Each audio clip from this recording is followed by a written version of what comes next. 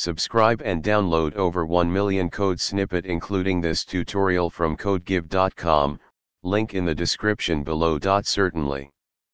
Below is a step-by-step tutorial on how to use Selenium in Python to open Google Chrome with a specific user profile.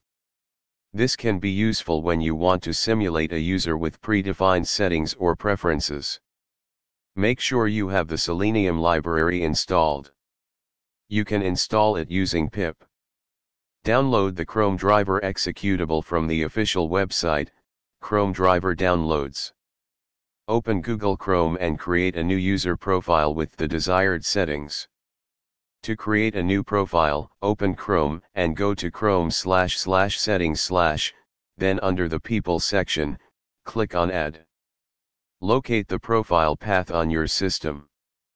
You can find it by navigating to Chrome//version/ in the Chrome browser and looking for the profile path field. Create a Python script with the following code to open Google Chrome with the specified user profile. Replace /path/ to /ChromeDriver with the actual path to your ChromeDriver executable, and /path/ to /user/profile with the path to the user profile you created. Save the script and run it using a Python interpreter. This will open Google Chrome with the specified user profile, and you can perform any automation tasks as needed. That's it.